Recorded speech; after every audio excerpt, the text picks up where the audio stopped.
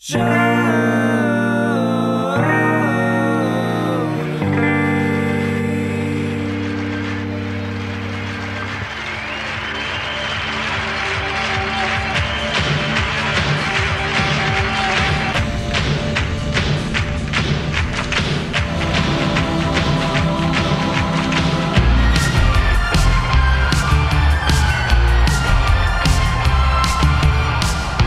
hello, everybody. Welcome to another installment of Show to Be with Mike G, the show of life, the show of rum, the show of travel, the show of appearing aloof, but yet being incredibly observant.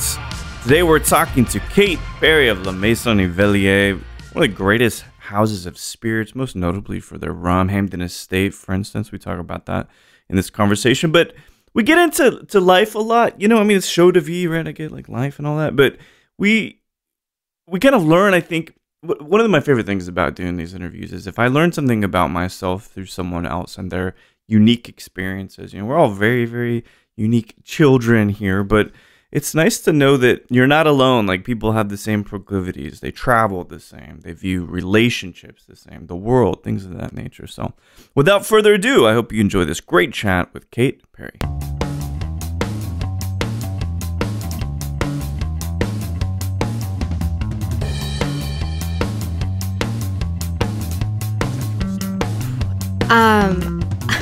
I'm a big fan of apples. Okay. On road trips, because you can then like chuck the core out the window And it will biodegrade. Or yeah, whatever. it kind of feels like Johnny Appleseed. So yeah, I like to eat apples on the road. Let's see. You're a red apple person? Or? Yeah. Okay. With Granny Smith's too much? Too tart. I see. Yeah, good in pies. Good for pie. Exactly. Good in pies. Are you a sweets person or a salty person? I'm kind of in the middle. I like my sweet with my salty. Like dark chocolate and sea salt is my jam. That's pretty good. Yeah. I really just wanted to take a chance to talk about combos. Combos are like my favorite. Yeah. You know combos? Yeah. They're like the best. Well, the actual like little things with the pretzels and the filled with cheese and all that. Okay, yeah. That I think is potentially Is that your the road perfect, trip snack? That's my road trip snack. Yeah, Cool. because Doritos, if you're driving, or Cheetos, you get shit all over your hands, and I get on the steering wheel, and I don't want that. On the steering wheel, like you wipe them on, yeah. Or you can wipe it. Yeah. You know, you don't have. I mean, not everyone's equipped with wipes and stuff in the car, you know. But yeah, salty is a thing, and that it's actually funny too. Is some of the rums we were talking about the Hampden Estate. There's a nice saltiness there too. I would agree. You know. Yeah. And it kind of makes it a really nice snack, doesn't it? Actually, Hampden Estate, the world's best snack. Yeah, especially on, what is today, Wednesday? Yeah, Wednesday afternoon. This ain't too bad. This is a pretty good life, Kate. Let's be honest. Yeah. We're here surrounded by old bottles and shit and get to talk about your life. Totally. Well, so, all right. I dropped the Aquarius thing a lot lately. Yeah. Because we're really fucking cool and we're chill. Do you have a temper at all? A temper? Yeah. It takes a while to get there. Like probably persistent. Well, yeah, I have the double whammy. I have the Aquarian middle child. Oh no. So I'm like probably one of the most like patient and understanding and like very chill until I'm not. It's right. It's almost not polar that would indicate some other things, but when you're, does anybody? I'm asking you because I'm asking myself. Yeah, right? go on. Does anybody say you seem like you don't care? Yeah. I think that there's definitely like an aloofness that comes with Aquarians, and I wonder sometimes what that is, because sometimes it feels like, like I'm not totally connected with what's going on around me because I'm like a little bit in my head about it. Like I'm just like thinking about, like I like to think about like the different possibilities and like kind of what's going on. So I think that there's definitely like it's not that I don't care. It's just that like I'm thinking about other things. You're pondering. Yeah. Right. And I love that, because what I found out as I'm getting older is my greatest need in this world. It's not rum. It's not mezcal, even though that helps. Shit, it isn't even food. need to feel understood. Yeah. You know? Yeah. And I was talking about this last night, and given you're in with another Aquarius, my hairstylist Aquarius. So we get on really, really well. And we were talking about this, you and I, before recording. It's like we turn it on when we want to turn it on. Mm-hmm. And that's kind of, it's on, but I'm not sure that everybody has the opportunity to get to know us when we're out being on. Yeah. Does that make sense? I don't think I've met an Aquarian extrovert. Mm-hmm, mm-hmm. I'm not sure if they exist. If you're listening, you're an extrovert Aquarian, please come find me because I want to know you. Because every Aquarian that I've met tends to be like pretty like, you know, a deep thinker, kind of, you know, in their own brain, a little bit sort of, I don't know, like likes to march to the beat of their own drum, you know? I said that exact, this is really strange because I said that exact phrase. Really? Yeah, because my friend Raven, we talked about this exercise, if you will, when you are dating somebody. Uh-huh. And I didn't know that it was important to me until recently, but her exercise is that she wants to be able to have somebody that she can just make a really on a whim decision. Yeah. And then they're just going to be cool with it. Yeah. Right? Totally. And I said, #why I'm single. Yeah, mostly. We'll see. But I said it's because you have your beat and you want people to march to it. Or I just want to have the freedom to march to my own beat. Yeah. Like I love a lot of parts about my job, but one thing that I just really appreciate is that, you know, I can go get on a plane on a minute's notice. Yeah. I can, you know, kind of work with my own schedule and, you know, really control how I sort of interact with the world and when I get to sort of hide out from the world. That sounds really lovely. Yeah, it's pretty great. But I think also like there's there's kind of an aloofness that tends to be inherent in Aquarians for sure. Right? And I've gotten, you know, my relationships mostly have been pretty shitty, mostly, but because a lot of the time people just don't think I care. But I care more than they'll ever know. Probably. Yeah. Maybe we're just not really good at voicing that. I think that's it. Exactly. Yeah. Or like bringing other people into the... Totally. Yeah. I'll have whole conversations in my head. I'll be like, well, we totally talked about that. Like, what do you mean? We bonded over this whole thing. Like, oh, that was all in my head. I didn't actually say any of that to you. That is an actual reality. And, you know, it's funny, too, is my mate, Mark, I've known him since college. And I just say stuff to piss him off because astrology is whatever it is to whoever, you know, it's your own choice how you believe into it or not. And I go, Mark, that's so you as a Taurus. And I'd like bug him about it. And he just gets so pissed at me, like in a funny way. So it's funny that I think that's actually a decent decoder ring for how certain people can be. I really do. That's really funny that you say that because I have some friends who are really into astrology and they like, you know, check their tarot and like know all this stuff, and like I'm very skeptical about it and just sort of like, oh, that's like a funny pastime, right? Like I kind of liken it to like reading like quizzes and like magazines, right? Like that's a funny entertainment, but it doesn't have anything to really do with me, which they respond, that's such an Aquarian thing to say. I'm like, damn it. I mean, I'm just starting to embrace it now, you know, it's just easier to do it that way. But I love this concept of road tripping. So like because you lived in Maine, you lived in Washington, you lived in Colorado. I mean, I guess there are some similarities in those environments, like nature-wise. But what's like your ideal place to just you're road tripping and you just hop out of the car and you're like, this is my scene. Ooh, I love this in terms of nature. Yeah, you know, so I grew up in an island off the coast of Maine, and then I was a good New England prep school girl. So I went to high school in Massachusetts, and then college in Colorado, and I really fell in love with the close proximity of the mountains in Colorado. You know, the snow season was awesome, but the hiking season like was my favorite. Yeah. And after college, I moved to Seattle because I missed being on the coast, but I wanted to be near mountains, and Seattle had both. So I moved there kind of sight unseen and lived there for 11 years. And I really have that tear. I really feel like I need the ocean, and I am such a coast girl. I love islands. I love the water, but I like to go hiking, and hiking on flat land is kind of boring. Yeah, no kidding. Well, how is Austin then? I mean, you can kind of hike, but not really. Not really. But I'm living right near Barton Springs, so I've been running in the morning and the late evening, like down along the river, which is super lovely. Yeah. And jumping in the cold water, which is great. So being outside, just nature, is really important to me. Is it very refreshing for you, or recharging, I guess? Yeah, totally. Yeah, I need that connection with the natural world for sure. Do you think, and you seem to possess a very good balance between making sure you're immersed in nature, but also that you're connected to people and the job, obviously? Yeah, I try.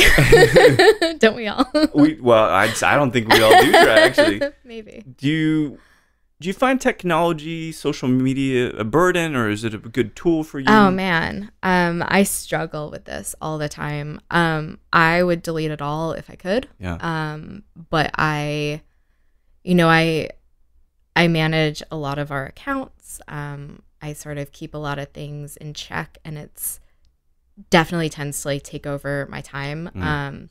It's a really hard thing to have boundaries with, because there's literally teams of scientists in office who are trying to make it as addictive as possible, and it's so easy to fall into scrolling, and all of a sudden the day's over and it's like, what have you done today? Right. So I have time limits set on my social media. Which apparently you can do. How do you do that? Yeah, there's an iPhone setting. You can I work for Apple, and I didn't even realize really? that. Yeah. I'll try to remind myself how, but I have some timer. People. Yeah. When I was living in Washington this winter, I had an office where I put all my rum so that when I was home, I wasn't surrounded by work. And I have a work phone and a personal phone, and my work phone stays at work. It's a little bit hard right now because I'm living and working out of the same house, but I really try to just find boundaries that work, and they kind of change all the time depending on if I'm on the road or in one place, or kind of what I'm doing and where I'm at, which changes a lot. But yeah, I struggle with it. It's weird. I'm just always consuming, but not. I'm almost always learning something. Yeah, which is still not a good excuse. Yeah, it's hard because I think that there's something really appealing, at least for me, about basically just being a hermit and living in a cabin in the woods and disconnecting from all of this, because it's stressful. There's a lot of really hard stuff going on in the world right now, and it is really taxing on our psyches and our emotions and how we interact with that. And sometimes it feels a lot easier just to shut it off. But but then you're out of touch with what's going on and what's important, and there's a lot of important conversations happening too. So it's everything all at once. That's a great movie and I love it. But I just saw that. Did you like it? I did. Yeah. Amazing creative movie. One of the greatest movies I've seen probably in my life. But that title now is in my head all the time. Not because of the movie, but because that's how everything feels like. Absolutely. Totally. And I don't think we probably get this, but do you ever have that whole fear, the Tales thing? I know you went to Tales for maybe a couple of days, but did you? I didn't. I left. Yeah. Oh, right. You were there, a day or something? I wasn't even there a day. Oh, wow. Okay. Yeah, so it was in and out. Yeah, I was in Louisiana doing market work the week before, and it was great, because I got to run around, and I lived there for 6 months, so it was kind of just running around and seeing a lot of friends who I haven't seen in a while, and super wonderful. And then, after a week of market work, I was just really tired. And when I get tired, I feel like I just don't have anything really to give without recharging. And so I was going to push myself to stay a couple days into Tales. And I was like, I'd rather wake up in Austin and go to my CrossFit gym in the morning. So I took a flight back on Sunday night. And, that's incredible. I'm definitely getting better of knowing my limits and acting on what's best for me. The boundaries again, right? Yeah. Do you feel as you get older that you understanding when you need to set boundaries gets better and clearer? Or is it still really a nice learning process that you haven't really mastered yet? I think that, I mean, I've been doing this job from this side of the business for 5 years, and I think that there's definitely a lot of pressure to do it all, you know, especially with a really small team. There's just 2 of us in the country, and we have 15 companies basically that we represent. So there's a lot going on all the time, and it's really easy to sort of get sucked into like the I should, right? The shoulds. I should do this. I should stay. I should go out. I should push myself. But at the end of the day, like I should also take care of myself and take some rest and remember, like, you know, we only have one life. If we're not taking care of this one body that we have and this one mind that we have, like, what are we doing? I wasn't put on this world to just work all the time. Right, and like damage your body all the time. Yeah, it's not good for anyone. And I'm not effective at what I'm trying to do, and I'm not, you know, showing up as my best self to be around other people. So I'm not sure that I've really figured out my boundaries, but I'm definitely getting better at sort of seeing the slippery slope a little bit more clearly and jumping off of the trail before I hit that's rock bottom. That's it. It's just the ability to foresee things that may start coming into place. And I think that just comes from living it. Totally. It does. And also just, you know, being self-aware and like checking in, being like, how does my body feel today? Yeah. Like, how does my mind feel today? How does my liver feel today? Right. Like, I've been having this conversation also quite recently, and my dear friend Irene, she got a really beautiful looking pizza. I'm gonna tell you right now, it looked fucking delicious, right? And so I was poking fun of her a little bit. I'm like, how much did you eat? Because I could eat a whole pizza. You know, pizza is one of those things. But I told her, we were just talking about this morning, I said, I'm 42 now, and although I would love to eat pizza all the time, not in the cards for me. Yeah. And these are the things that we learn, right? I'm sure you and I have access to whatever booze we want, whenever we want it. Totally. But that's not a cabinet that needs to remain open all the time. But I think that that's such a good key. Like, you know, we were talking earlier about sort of our relationship with alcohol, and like I've really, really cut back on how much I consume and just try to be really mindful about it because, you know, like your pizza, I could drink every day, right? And I could drink a lot every day, and I'm constantly surrounded by alcohol, and it kind of makes it less special. And I think that, you know, if you had access to beautiful pizza every day, you'd just be like, okay, cool, there's another pizza. But if you don't eat the pizza and then you save that time when you're with like a really good friend and you have like, you know, maybe you're on a picnic and there's like this, you know, beautiful sunset and you eat the pizza and it just means something more. Like that's a pizza eating experience that you're going to be like, man, that was totally worth it. I feel no regrets about eating that pizza. That's a beautiful way to put it. I hadn't thought about it that way, but I think you're right. I mean, make some of this stuff special. Yeah. You know, and I think what would be the word abstaining is one way to some degree to make things more special. Bringing mindfulness into it, I think, is just really important because, you know, I don't really drink on my everyday life. I got to New Orleans. My first stop was Manolito, and I definitely had a frosty daiquiri, and it was so delicious, and it was so good to see those guys, and I just love that bar so much, and I fully enjoyed the experience and every single drop of that frosty daiquiri on a hot day in New Orleans, right? But like, you know, I think that we tend to bring like a lot of sort of guilt and our shoulds into it again. Like I should do this, I should do that. And the world is just not this or that. The world is all over the place. So I think that also just kind of approaching it with mindfulness and going easy on ourselves and giving ourselves grace. Yeah. To like enjoy that thing to its fullest extent and then not feel guilty or weird about it. Like sex is a great example, just the way that Americans treat it. Yeah, totally. It's like, shame on you. Wait, what? I didn't do anything wrong. Yeah. You know? Do you watch movies at all? Sometimes. Do Yeah. you know who Emma Thompson is? Amazing classic British actress. She's, I think, in her 60s Yeah, now. yeah.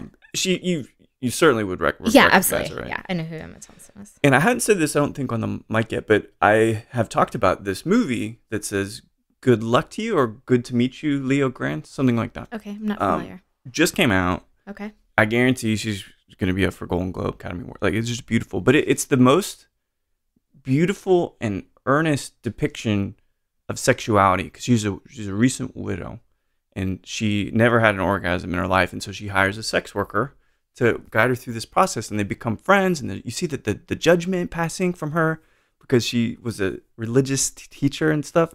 It's mind-boggling. But, wow. But why it's so brilliant is that it's not an American movie. Yeah. We couldn't do that. Yeah. We judge, and I think we're so hard on ourselves all the time, to your point. And drinking is one of those things where there's probably some regrets at times.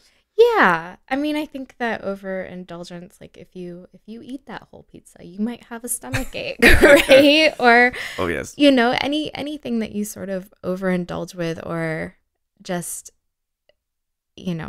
moderation is key. But as Oscar Wilde said, everything in moderation, including moderation. Said that this morning too. This is very strange. All this stuff's like I was preparing somehow for some script or something. But when you talk about mindfulness, you've talked about running, which is good. So you're very, very much in touch with you're making your body healthy, keeping your body healthy and in shape and all of that.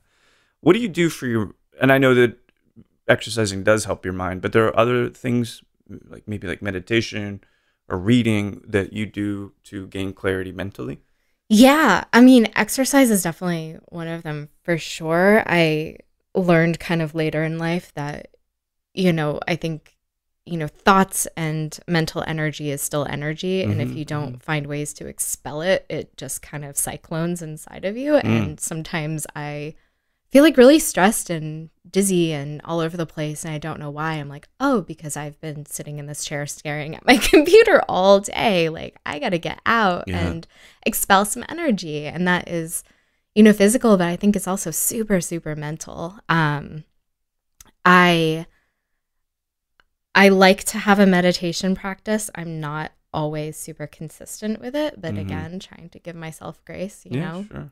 Sometimes I'm really good and consistent, and sometimes I'm not, but that's okay. I think that also, especially in the pandemic, really trying to like normalize therapy and how important like just having a professional to talk with has been for me. Yeah.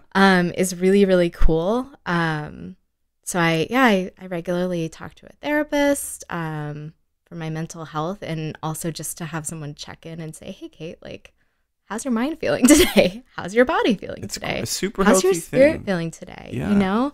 Because I think that maybe it's also an Aquarian trait, but like I do so much for other people all the time, and I'm always thinking about how I can help this person or represent this person or do a better job at giving, right. That I often forget to also focus that. Yeah.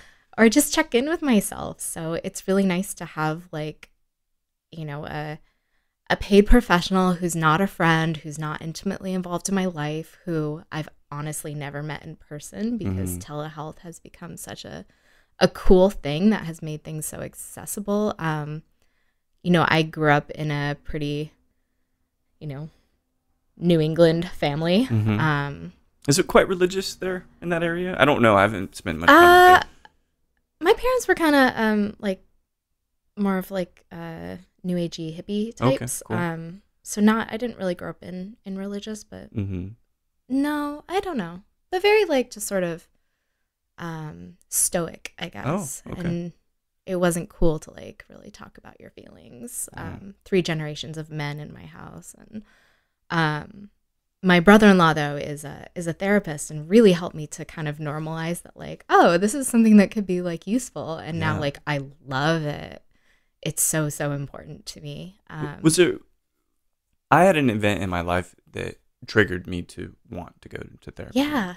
For you, was it just a natural progression, or of course, if you feel comfortable sharing, or was it just realizing it would be a benefit for you to engage in that? I think that throughout my life, like I'm a little bit of an overachiever, and I'm like a say yeser, which I'm working on, but I'll always like take on more things to my detriment. Yeah.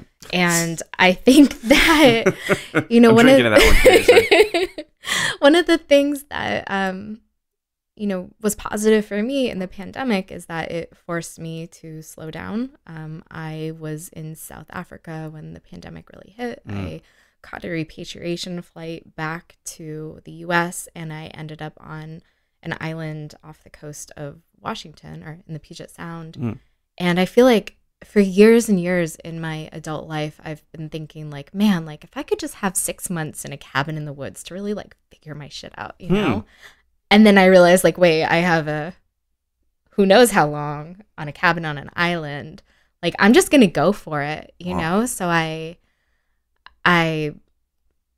started running, I started meditating. I really just was like, I have this time to dial into self-care, and I'm just going to do that. So I spent a lot of time in a cabin in the Olympic National Forest, which is probably my favorite place in the world, and started regularly seeing a therapist and spending a lot of time with my niece and nephew, and, walking on beaches, and just kind of like trying to get to know myself as an adult, because honestly, I just haven't slowed down, went from college to managing bars and bar programs to this job. And I never stopped and like assessed and like refocused. So it was really like transformational for me. And I'm so grateful for that time. And, life is a little bit back to, we can like travel and we can be in a room together, which is cool. Yeah, no, it's great. But, just trying to like pull those things that I learned through life so that I don't go back to feeling just so empty or so like I've given it all away, I guess. I mean, that's inspirational, or perhaps aspirational for folks that want to kind of pursue that, because it's a real thing to say yes too much. Sometimes we're talking peer-to-peer here. Yeah. I do that. And it's also difficult to not try to please everybody. Totally. And I guess I think that we probably have that in our natures maybe more than other people are like, fuck it, it's for me. Right? Yeah. But I don't think we're really about ourselves. Really, we're kind of like about community more.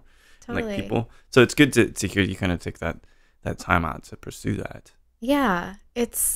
I think it's also really was a revelation for me to understand that it's also like a lifetime's work, and you're never going to get to a place where you're like, I'm here, I've made it to the top of the mountain, yeah. I won. Like it's just not like that. Like you don't like peak and that's it. Like it's always doing that work. It's always continuing whatever sort of I don't like the word practice, but whatever sort of commitments, I guess, that you've made to yourself, and then trying to like handle it with grace when you don't make it. And every day is a fresh day, and I think do the best we can. It's a beautiful way to look at it. And I was surprised that you were going to be nervous to talk to me. Let me preface that with I was sitting in the room last month now when my colleague Joanne was here, and I was like, oh my God, he knows like all this stuff about him. Like he's clearly done his research. He knows stuff about my colleague that I don't know. And I talk to Joanne every day. Yeah. So I'm not used to people wanting to know about me as a person. Usually people just want me to talk about rum. So I was like, oh God. And that's the whole thing that over the past 7 years is that brands come and go. Some stay forever, but people are really the resource, and they're the currency here. You know what I mean? So we should know about each other, because the reality is that we probably have a lot more in common. And if we can find, you already have fans. Like I know for a fact, and you remember Paul from Austin Shaker? He's a good friend of mine. Oh, he's great. And he speaks so highly of you, and it made me realize like you got a thing. People look up to you, and like you got a reputation and stuff in the rum community and the bartending community. And I was like, oh, cool. I mean, it just like I just wanted to talk to you and get to know you, you know, have this kind of excuse. But so one of the things is I was kind of trying to tie all these things together. I do think the way that you talk about life and the way that you've traveled with Rum and La Maison and Velier and these beautiful marks that you guys have, geography makes sense. Mm-hmm. Archaeology is the other one. Mm-hmm. That makes sense too. Mm-hmm. As a kid, mm-hmm. very worldly. You say, you know, your parents are hippy dippy, as I say in air quotes. Yeah. Do you travel a lot? Do you love different cultures and all that? Yeah. It's funny. It's definitely like a trajectory of my life for sure. I grew up on this small island. I think it was like population 600 people in the winter. I had 6 kids in my class. Oh shit! Wow. Population maybe 3,000 in the summer. Wow. So it would like double. And I remember distinctly like riding my bike around the island because that was the only thing to do, thinking like, man, as soon as I can get out of here, I'm going to go. And when I was 12, I was in the nearby town for some reason. And I remember seeing this bulletin board, and it had this like bike trip around the Netherlands. Okay. With a, you know, pull tab for the number. And I took it home and I said, I don't know why, even today, like, I don't know what inspired me, but I brought it home and I said, can I do this? And my parents said, yeah. So my first trip abroad was with like 2 other people from my town, the kindergarten teacher from my local 60-person school. Wow. Led this trip with like 60 kids for the Netherlands, and we biked 250 miles around the Netherlands, and I was 12. Wow. And that was my first trip abroad, and I've just never looked back. I kind of got into bartending because I could make enough money to afford a ticket and then have the flexibility to leave. I spent a year and a half in college living in Thailand. I've just always really had a strong importance in my life to having plane tickets. Yeah. And just getting to go experience people and places and other cultures. I think that we learn so much about ourselves and so much about the world when you see how other people live, how other people think, how other people treat each other. And I think it's really important, at least for my human experience, to see that. Otherwise, it's so easy to get like locked into our own little bubbles and not kind of see the bigger picture. You've got it, you know. I always think about New York not as a cultural mecca, but as an architectural place. And so what I tell people a lot, because I moved, you know, single mom till my folks got married when I was 8, so we moved around all the time. Every 4 years, like clockwork, right? So I've been in Austin the longest, and it's weird because I'm like, wait, I had that inclination to move all the time, and it still taps on your shoulder. It's like traveling, right? Yeah. I kind of got it out of my system a little bit. But the way I look at it is you can build up in the same place, or you can build wide, which would mean go to all these different. Totally. You know? And so I love that you just, there's so much left yet to be discovered. Yeah. You know? And I love that because we have both have that kind of trait, you know, whether it's travel or art or whatever. And I think it inspires other people too. But also, how about this? Because I speak Spanish, okay, you know, and I spent a month in Oaxaca by myself. People were in town, all this bullshit. But some people says, oh, I'm so envious. Like, how did you do that? Yeah. You get the people that, you know what I'm getting at, right? They can't possibly comprehend why you would. Yeah. It's so scary, right? I know, right? Yeah. Especially with my road trip, people were like, you can't drive around the country by yourself. My dad was like, maybe you should get a gun. Like, and he's not like a gun person, but he was like, you know, what if you need to protect yourself? Like, this is so scary. Or, I mean, I also like to travel by myself. Same. And people are like, you're going where by yourself? And like, I mean, I spent a month in India by myself. Oh, cool. As a, you know, American blonde girl. I was like, they love intense. Americans though, you know? Yeah. Oh man. But I think that, you know, as you were kind of saying before, like, darkness breeds darkness and lightness breeds lightness. And if you're open and look people in the eye and friendly, you kind of get that back. So I've, really fortunate and so blessed to never have really had a bad experience. Like there have been, like, oh God, I just missed the last train and what do I do and where do I stay and where am I and what am I doing? But I think that that's all like character building, right? Like you got to figure things out and know that you can. Yeah. And you learn a lot about yourself in those kind of shuffle of hard times, and it wouldn't be travel without some, Yeah. It can't be some perfect. Good chaos. Yeah. You got to suffer a bit. Totally. And you also just got to like remain flexible and open-minded and happy. And like, I don't really get impatient at like, I like airports. I like traveling. I like plane rides. I like all of the kind of logistical stuff that a lot of people maybe get stressed out or they might call it chaos, actually. Yeah, I love it. I like sitting on my backpack on the floor of an airport just watching people. Yeah. I don't know. It's a trait that I think is sometimes inherent and sometimes built, but it definitely comes from experience, and there's definitely some benefit in my life to being able to let go and just go with the flow. It's the greatest thing. Yeah, just give in. The last road trip I took probably like a year and a half ago, maybe almost 2 years. I didn't know where to go.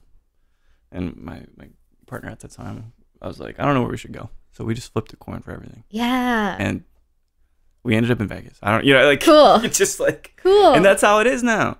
Yeah. I don't give a shit. Yeah. What's so important about, what kind of importance is tied to, well, where should we go get a drink next? There's no importance. No. Here we are right now. Yeah, exactly. Yeah. And a lot of that ties back to, mindfulness and just being in your body in the moment and not, I think it's so easy to like always be planning ahead and trying to make sure that you, know the next 3 steps, but like you miss the moment when you do that. Exactly. You're too busy. Life isn't the destination off in the horizon. No. The thing that you keep setting sail. Yeah, it's this right now, sitting in this room with you. Yeah. This is the only thing that matters. Exactly. I don't have, for anyone listening, I don't really have a larger point I'm trying to drive here, right? Like, it's really just a jazz duo, like wherever we go with it, But again, trying to paint all these things together, your vast experiences and worldliness, is that why rum is so appealing to you? Given it more than any, mezcal is really one country, if you think about it, multi-states, but one country. Yeah. Tequila, but rum is transcontinental. Yeah. Is that maybe one of the elements that drew you to it? I think so. When I was little, I just wanted to get paid to travel and figure out how to do that because I got bit by the bug really early. Yeah. And I went to college to be, I wanted to be Indiana Jones or work for like National Geographic, be a photojournalist, do something like that. And I was like, well, why don't I get like the backbone of that? So I have a degree in anthropology with a concentration in archaeology and a degree in geography with a concentration of geology. And I love people and I love places and I like history. And when I moved to Seattle, I started managing a wine program at a Spanish restaurant. And I really liked just the sense of a real thing made by real people. I got to, travel to Spain and meet producers and, get in a Jeep with Raul Perez and, just mind-blowing experiences and just really seeing the culture and community that was reflected into the liquid in my glass. Yeah. And when the owner of that place asked me to open Rumba with him, I didn't know anything about rum because there was so very few rums on the market, and the ones that were on the market were, the Bacardi, the Captain Morgan, the Malibu, the kind of things that, before 10 years ago, a lot of people thought that was the end all be all of rum. And there just wasn't a lot of information or education available. And Seattle is probably the farthest place from the Caribbean possible. So I, with my sort of a tendency to make a travel experience out of everything. Yeah. I bought tickets to the Caribbean, and I traveled to 5 different islands, and I rented a car and drove around and just talked to people and asked people how they drink rum and what do you do here, and what do people, it was the off season, it was July, so there weren't a lot of people in the Caribbean, but the distilleries were open and people were kind of like, hey, like, what are you doing here? I was like, well, I heard that you make the best rum in the world. I'd be like, yes, we do. Come on in. Yeah, let me show you. Which is a really good trick for every distillery that you ever go to. But I heard that you make the best rum. Oh, I like that. I'm going to start using that. You should use it. It's good. It'll work every time, I think. Yeah. But I think that I sort of understood exactly what you said. Rum is such a global spirit. It's really tied, often to agriculture, often to terroir, to soil, to really geography and geology. And then it's really tied to communities, to people, to producers, to their families, to generational know-how. And the stuff that I felt most connected with after running Rumba for 5 years was all this stuff that was just so connected to the people, the places, the land, the communities. And it all had this little word Velier on the back. And one day, now my colleague Daniele Bionde called me and said, Kate, we'd like to invite you to come to Haiti to travel and visit Clairhan distilleries. You know Clairhan? I said, yes. I think my face turned white. And I went and I visited and I traveled around Haiti, and it was unlike anywhere I'd ever been. And it completely blew my mind. And it was just the most beautiful, rich, just incredible culture that I'd ever got to, visit for a couple of days. And I fell in love with the liquid and the producers and just really seeing the agricultural process. I was like, this is it. Like, this is what I want to do. I mean, if you wrote your dream job at 12, like, that would be exactly totally. Yeah. It was like someone took everything I loved and just put it into this, like, beautiful box and said, here you go. And so I said, hey guys, like, I'd love for this to be available in the US, and I'd love to be a part of making that happen. And I'd really like for you to hire me to manage the American market for you.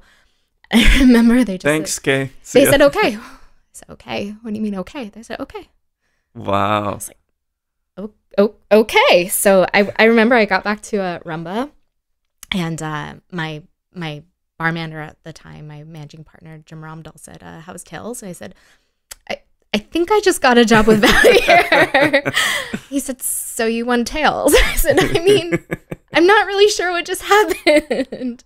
And, in typical Italian style, I heard nothing for 3 months. And then it was, okay, can you move to New York? And we'll launch in February. And so I moved to New York on a 3-week notice. And it's been a whirlwind of almost 5 years now. It'll be 5 years in November.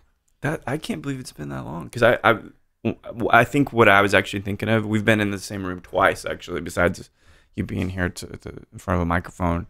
Once was at Pershing's. It was like a soft launch for Tiki Tatsuya. And remember they didn't have a space yet. Yeah. I remember that because we didn't talk, but I knew you were in the room. Which is, totally. Again, your reputation. And then I remember the launch of Clairhan. Yeah. At Domo Aligato. Yeah. Oh God, that was so fun. That was a great tasting. It was so hot out, and we had like the misters going. Yeah. A bunch of raw. I mean, it's in a way.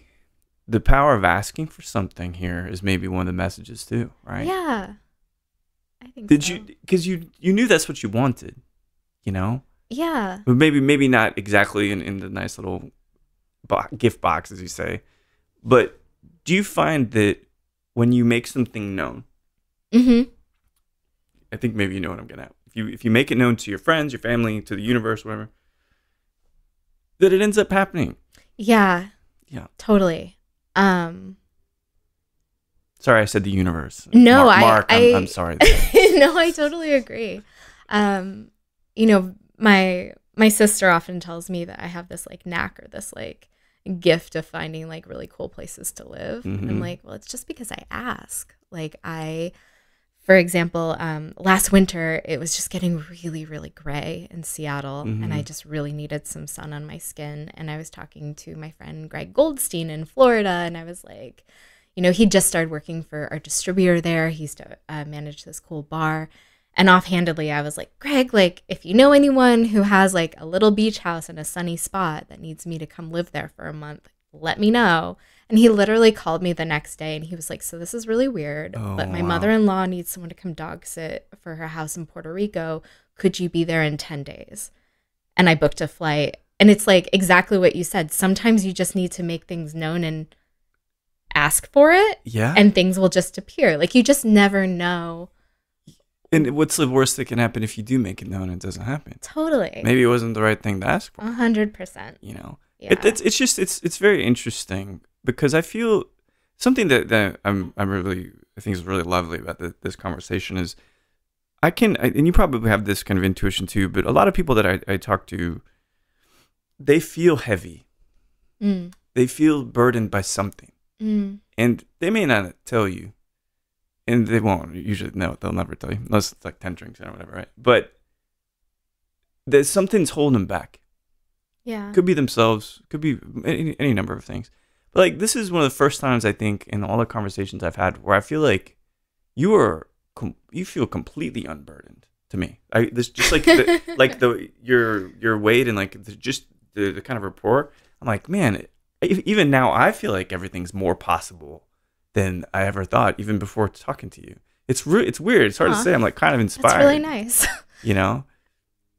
I mean, I think that it's like you said earlier, like some people are just like, but how can you live like that? How could you do that? Right. And sometimes it's just a decision, right? Yeah, you just decide to do that. Like, and there's give and take for sure. You know, I can't have a dog. I would love to have a dog, right? Whenever I see dogs, like I am constantly checking out dogs. Like when I'm out in the world, I'm just like, you know. If it was a person, it'd be really inappropriate, right? Like, yeah, so inappropriate. But yeah, can I pet your dog? I want one so bad. I would love to have a garden. I think that there's such just privilege and beauty of being able to grow your own food. Watch things grow tomatoes. I moved to Austin for the summer and immediately planted some chili plants, some pepper plants. So I, have my little chili patch. No better place to grow chili. Totally, yeah. So there's definitely like some sacrifices that I would like to have in my life, and maybe someday I can have a dog. But right now, I don't know. I think that looking at life with just endless possibilities and trying to navigate what works best and what you can do and what you can experience and how you choose to live it is, something that I really enjoy, but it's also not for everyone, It's not, yeah. It's not. I'm with you for the most part, like on pretty much every one of these things. You know? And yeah, and I think it's a beautiful way to live and it yields the best stories. And if you ever fancied yourself a writer, it'd be great to capture all these things one day when you're reflecting, because I'm sure you've got not tales of drama and chaos, but just truly intriguing observations about the places that you've been. As an Aquarian, I'm a very good observer. Yeah. Every room I get into, I know everyone that's not know them personally, but I'm like, oh, that person's in the corner, and like this is that's really the richest part of life, I think, is everything that it has on display. Yeah. Maybe, going back to our sort of first early conversation, maybe that's a big piece of the Aquarian thing. Not that you don't care, just that you're kind of busy observing. Oh, yeah. You're kind of taking it all in to a degree that sometimes makes you maybe seem detached from it, but in fact, you're really just trying to understand it. Yeah, and it's like the whole other side of it if it was a spectrum, right? Or like aloofness to incredible observation, right? They're really in the same neighborhood on the spectrum, and they both visually, I think, on our faces look the same. Too. Probably. So it's like, are you even fucking paying attention? Yeah, yes, I'm here. I'm like super paying attention. Yeah.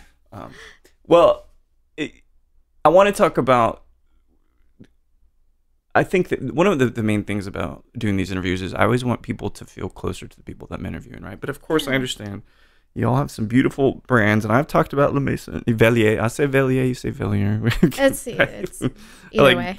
Getting into that with Joanne, right? Yeah, it doesn't matter. First time I've agreed with a French person in a long time. He's so great. He's cool. He's a cool guy. But you gave me a bottle. This is a real new release from y'all. Yeah. Tell me a little bit more about it, because the only thing I think I know is that it's a blend of 2 different Jamaican distilleries. Is that right? Correct. Okay. Tell me a little more about what goes into that bottle and the name of it and all that. The original Papaline was released in 2015, I believe. Oh, so it's a while ago. And it was a blend of Venezuela, Cuba, and I apologize, I can't remember. European only release before my time. But it was just kind of that one-off. And then this year, they decided to kind of resurrect the brand. So it's our kind of new blending brand. I like, Joanne keeps saying, it's trying to make blending like cool again. Because so much blending, when you see blended bottles of rum, there's so little information about the liquid that's inside, right. Where it comes from, where it was aged. It's just like about the brand name and not about the actual liquid. Right. And like everything that we do, it's all about, the liquid, the producers, where it comes from, where it was aged, what is iconic of the source. And then in this case, putting 2 beautiful things together to making a sum that's not better than the parts, but different than the parts. Yeah. A different expression. So it's liquid from the Worthy Park Distillery, which I love. I think Worthy Park is just supreme elegance of Jamaican rum. It's got complexity. It's got intrigue. It's got always, for me, this like kind of like creme brulee note to it. It's really like confectionery on the nose. Yeah, exactly. Yeah. And then it has the the depth, the character, the kind of power of Hampden Estate, and those 2 things blended together, I think, are just such a beautiful bottling. Super complementary. Yeah, totally. It's I love the thought that things into what is it? Blue and yellow, right? So yellow. Oh yeah, I get yellow. Blue. Yeah. You put it together. If I remember, it's green, right? Totally. Green sure shit doesn't look like yellow or blue. So right. I love that that's when you can do blending. Beyond it being cool, it unlocks and unleashes these flavor combinations you couldn't get any other way. Yeah.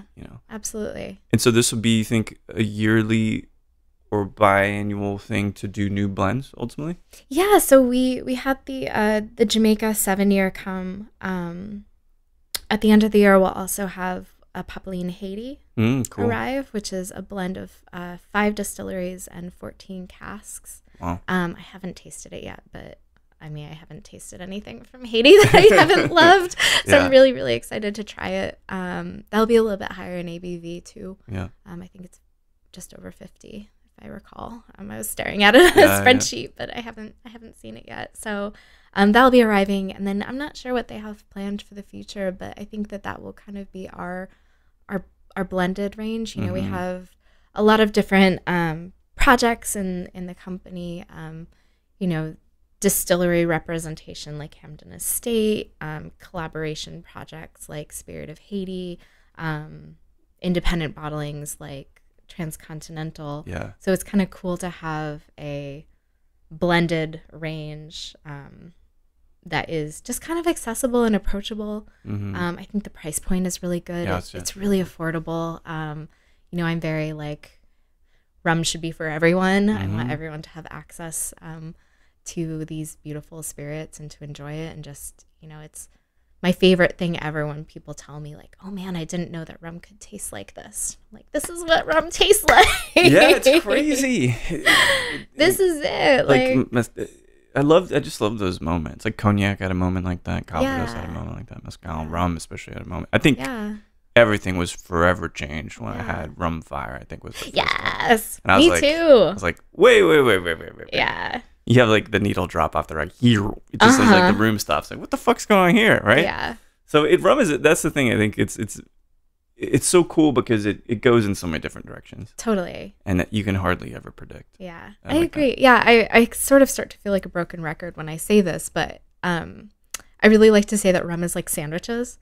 Like, you can't tell me that you don't like sandwiches. Like, there is a sandwich for you. Hell yeah. Maybe like you had too many like peanut butter and jellies as a kid, but like a gooey grilled cheese, turkey club, Cubano, like it goes all over the place. Yeah, the category is so broad. Then you can get into conversations about what is or is not a sandwich, like but the category is so broad that there is a sandwich out there that is for you, and rum is the same way. Like, is by far the most diverse category of spirit on the planet.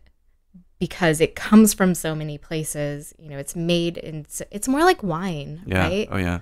Like the regionality, the diversity within the regionality, the raw material, the fermentation, method, right? The production method. Yeah, it's such a broad category that when people are like, "Oh, I don't like rum," I'm like, challenge accepted. Yeah, well, that's good. That's one way to look at it. Yeah, another way let's go. That's a real positive, very pragmatic way to look at it. Yeah, but it's fun because you're gonna hit an aha moment because you have to. Yeah. Maybe rum fire isn't for everyone. It's certainly for me. Oh man. Yeah, but I think even when you first encounter rum fire or River Antoine or these like really potent, highly aromatic spirits, and you smell them, it's like a shock to your system. Oh yeah. Like it affects you physically. You're like, what is this? And then I think it really like, those high esters kind of like get into your soul a little bit. And you start searching for them. It's like the MSG of rum. It's craveability with those esters. Totally. Yeah. So I've got 2 questions left for you. One, and I hope I'm not botching these numbers. So I'll say I'm kind of aggregated, but I think I read this past week that in the EU, rum sales finally outpaced whiskey sales. Is that true? I really think it's true because it was a good source, and I can't remember what it was. But if let's say that is true, and I'll try to find the source itself. Okay. Yeah, I haven't heard that, so that's very exciting. It's well in Europe, and that means it's like a tidal shift in paradigm and stuff. And it could be because of Scotch whiskey expertise. Anyway, there could be many explanations, but does that make you feel pretty good to think that maybe the global trends are finally in favor of rum? So I think that people love to say that we've all been saying for 20 years this is going to be the year of rum, right? And people love to say that they've been saying that for 20 years. Like it's a thing that everyone says. And for me, like I want these brands to be successful because I really care about the people who are producing them, and I like seeing money poured into the Caribbean, right? Yeah, so of course I want these brands to be successful and to hit their heyday, and I want people to understand and to appreciate and to see the value in Caribbean spirits and rum in general. 100%. But if it means that rum becomes sort of the tornado that the American whiskey world has become, like if rum just becomes inaccessible or more about posturing bottle shots. Yeah, that's an aspect of modern bourbon culture. Yeah, and I see it in rum a little bit too, especially, with a lot of our bottles. If you look at the old Velier Demerara's or the Cairnies or, some of that type of stuff, like you see them on the same auctions, which I think is great for the recognition of the brands. Because again, like I think it's, so incredible that these distilleries who have been producing for 300 years. We have a bottle of Hampden Estate Great House from 2022. This bottle made me cry when I first tasted it. It's so delicious. But to see these on the auction sites, I'm like, cool, like people are getting it. People are seeing the value and the importance of bottles like these. But there's just so much drama that I kind of see, and like a lot of ego attached to it, I think. In the sort of tornado of the American whiskey world. So if rum having its heyday means that it gets like swept up into that sort of thing, like I'm really good at just like coasting along right where it is. Staying approachable, staying accessible, staying really enjoyable for people who want to drink the liquid and enjoy it and open their bottles and share them. By the people, for the people. By the people, for the people. Rum is best when shared with friends. These bottles are meant to be opened and enjoyed, and having those sunset pizza moments with, Which I doubt you thought you were going to ever say that. Never. But I want that for rum, I want it to be something that is accessible and enjoyable and a memorable experience for people, because that's what it's been for me. You know, I remember the first time I tasted Clara, and I remember the first time I tasted Rumfire. I think I was the first bar in the country to ever carry it. Yeah. And we were the first country in the world to ever have it exported, thanks to my friend Nick Ferris. You know, I remember those moments because they were really special, because I think rum is really, really special. Yeah, it is. It is. Well, and so I don't know how you're going to answer this question. Uh-oh. But it's not a confusing one or any of that, but I ask everybody this question. And when people prepare for it, my friend Cameron, he's living in Portland. Anyway, so he was one of the last interviews I did. He works for Fidencio. And I'm like, you already know you're going to answer this question, don't you? And he's like, yeah. And I'm like, I'm going to trip him up. But anyway, that's not what it's about. I love music. I love art just in general. You can consider art whatever you want, really. So let's say you're sipping this beautiful Hampden Great House, man. It was really good. What's the proof on this? 55. God, I've been sipping it the whole time. For those of you who can maybe hear me slurping rum, but you're sipping this bottle anywhere in the world, that it doesn't matter, but you're sitting next to and having a conversation with anybody, living or deceased.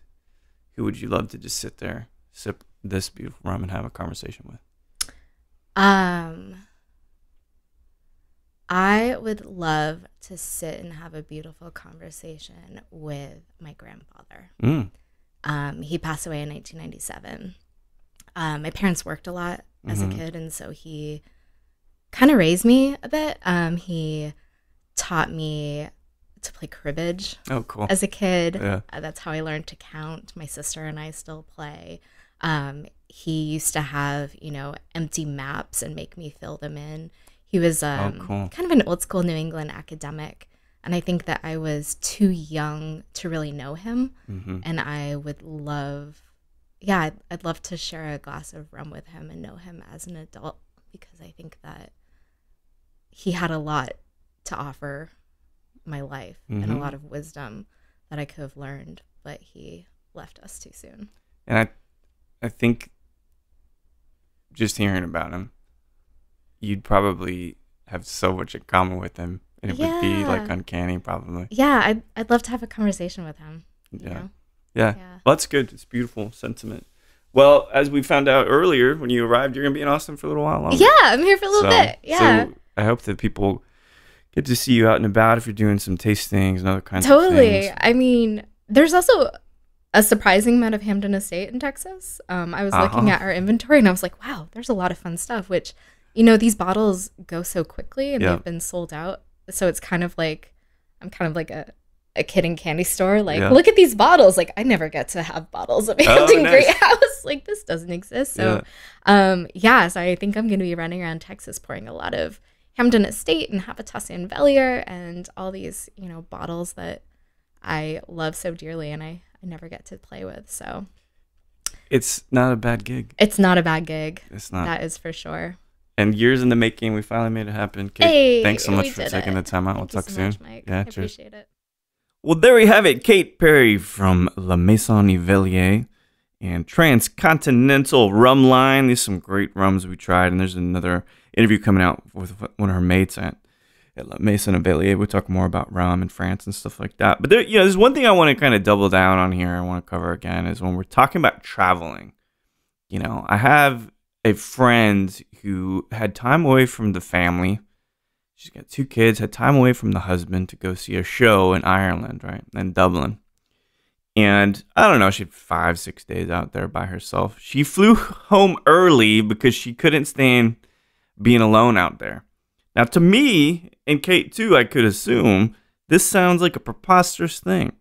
I love traveling by myself. I love solitary things, sitting at a bar by myself, just observing people or writing. Now, keep in mind, I love relationships as well, but it's something I really want y'all to think about. How do you travel? Do you do it for the Instagram? Do you do it for the experiences? Do you nap? Do you eat? Do you over plan? Do you like being alone? These are things that I think we all kind of, maybe we don't think about them, but especially in the context of traveling, I think it's something really worth introspecting about. So thanks everybody for listening to Show to View with Mike G. No matter how many more horror movies you have to watch in the month of October, and I would say the Hellraiser reboot is quite good. Please keep dancing.